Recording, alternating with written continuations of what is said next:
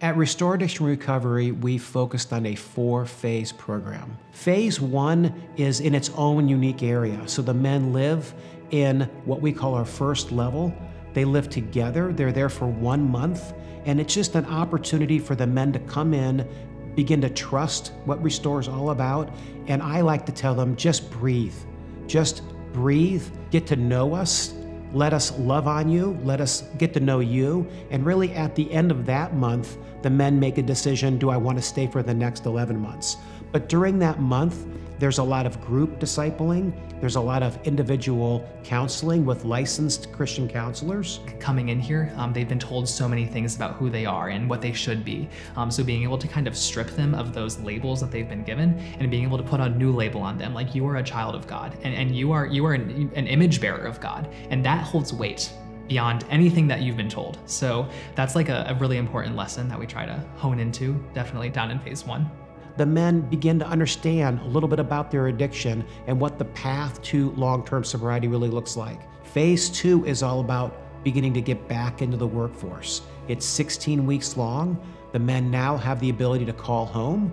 They have the ability for their families to come here. So we have Family Day once a month, which has been a beautiful time for us to really begin to reunite the families and to see the moms and dads and kids really bonding back together and seeing that life begin to be put back together is a special day for us. So we love our family days.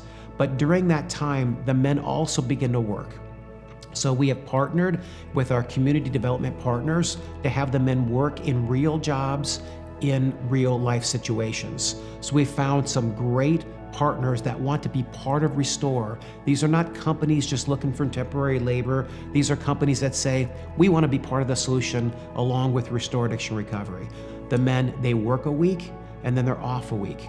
And during that work week, they're working in real jobs, learning real activities, real training involvement. And the week they're off, they're learning about how to handle life without drugs. So in that week off, they're back to group counseling, they're back to individual counseling, they're discussing the difficulties of getting back in the job force, but that's that way of easing them back into that life. Phase 3 is all about making life look more real for the guys that are still under the umbrella of Restore. So the guys begin to work not every other week, but they now work every week. It looks like a typical day. They get up, probably most of them around 5:30.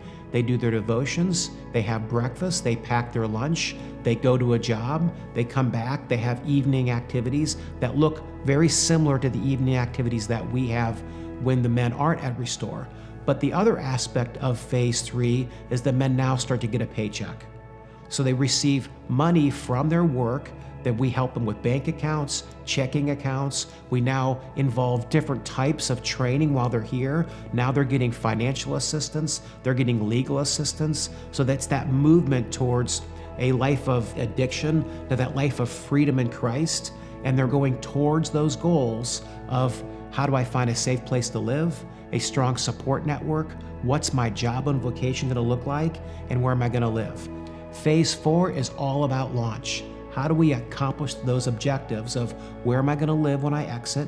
What is my launch plan? What is my support system look like? What do I work? And how does the whole thing come together?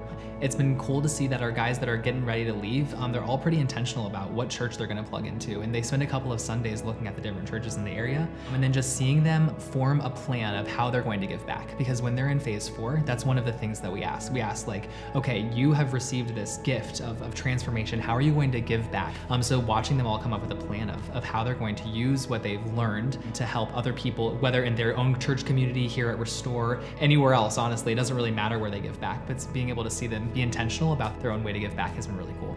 There's very few organizations, quite honestly, across the world that offer the ability to come someplace for 12 months, no money up front, leave with money in your pocket, and feel like you've truly transformed from the inside out.